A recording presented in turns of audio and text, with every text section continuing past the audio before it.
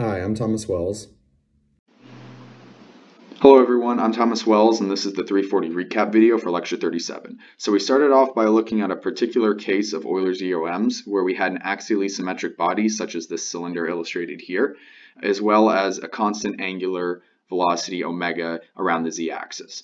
So because this is a symmetric body, we can set Ix and Iy equal to It, which is the transverse moment of inertia, and Iz equal to Ia. So if we plug in Ia and It into our EOMs, we arrive at this solution here after a little bit of algebra, more of which can be seen in lecture 36 where we derive this equation. If we set lambda equal to this quantity here, we can see that this equation simplifies even more to that of an undamped mass spring damper system, which we know the general solution of as well as the initial conditions. So differentiating, we can find A and B, and then we arrive at the exact solution of the angular velocity around the x-axis.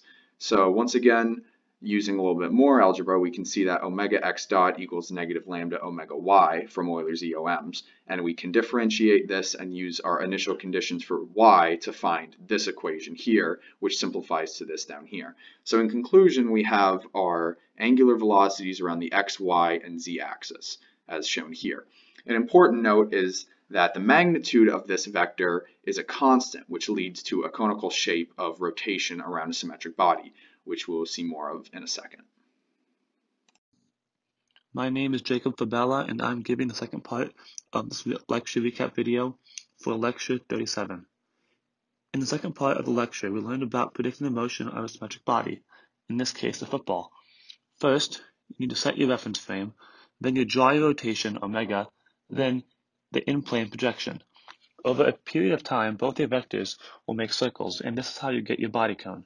Then, to find the direction of rotation, it is based on these two Euler equations. We then assume lambda is greater than 0. Then looking at our omega dot equations, we use that assumption to give you a direction using these equations. So, what does this mean in the case of the angular momentum vector?